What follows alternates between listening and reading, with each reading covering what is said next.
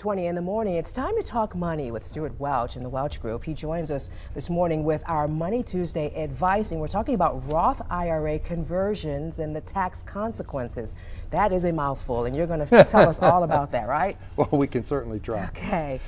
So we actually had a question from a viewer, and the question was, if you take a non-deductible IRA and convert it to a Roth, is there a tax consequence? So I don't know how we do this easily, but Okay, well, I think maybe let's do an example. Okay. So let's assume that you had a non-deductible IRA, so you're putting in money after you've paid the taxes. Right. And let's just assume that you've put in $10,000 and it's now worth $12,000. Okay. So you have a $2,000 profit. Okay. When you convert it to a Roth IRA, you're going to have to report that profit in the year of the conversion, so that $2,000. Once it's converted to a Roth IRA, from that point forward, it continues to grow without any taxation, and then later when you retire, you can take that money out and you're never going to have to pay taxes on it. So that's the big advantage of going from one to the other. So how does the IRS figure out how to do that? Well, you're responsible for figuring that, and they're responsible for checking you, to make sure it gets done. If I'm responsible, we're in trouble. Okay. Well, yeah, well, typically you're going to get a CPA involved in Okay. that. Here's where it gets really tricky. If in addition to having that non-deductible IRA, you also had a regular IRA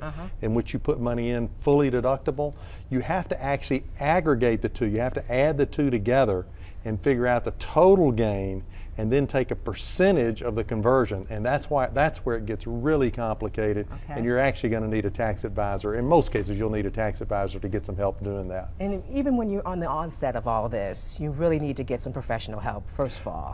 Well, I think particularly when you start doing something like a conversion, you probably do want to bring somebody in. It can be a financial advisor or certified financial planner. It can be a CPA, and you want to bring somebody in that can help you with that. Okay, so what else do you have for us this morning? Well, we did have somebody that called in and asked about buying a home. So the question was, they